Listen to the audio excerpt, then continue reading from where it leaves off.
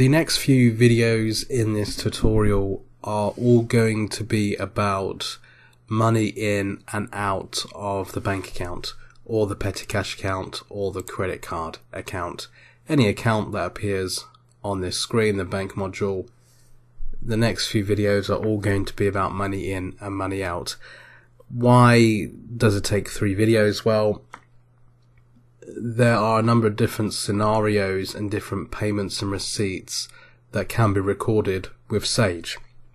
For example, there are bank payments such as paying insurance, paying bank charges, and then there are supplier payments when you need to make a payment against an invoice that you've entered onto the Sage system.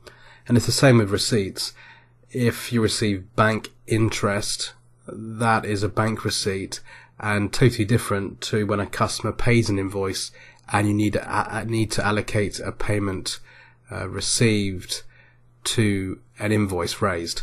So there's a number of different scenarios. If it's confusing, I do apologize. It will make more sense as these videos go on. So in this first video of the next 3, I'm going to go through customer receipts. So on the bank module, there is a customer receipt icon at the top. If I click on that, customer receipt bank current account appears. Now the bank current account is selected because that's the account highlighted. If I was to select petty cash and click back customer receipt, you'll see that petty cash now appears as the selected bank account. Now you can change that here, but it can just save time to highlight the bank account. Most of the time it's going to be the business current account. Select that and then click customer receipt.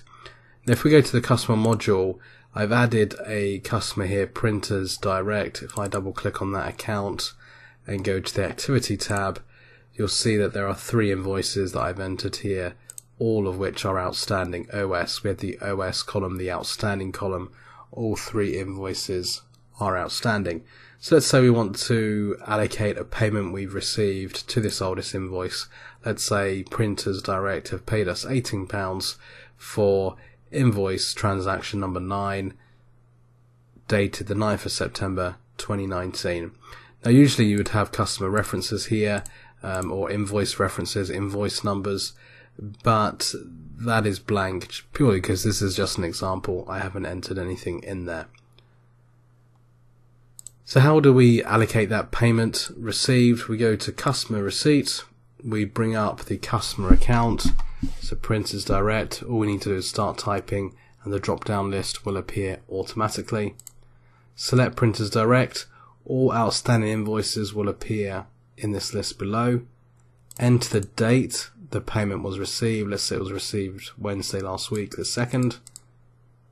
The amount we received was £18.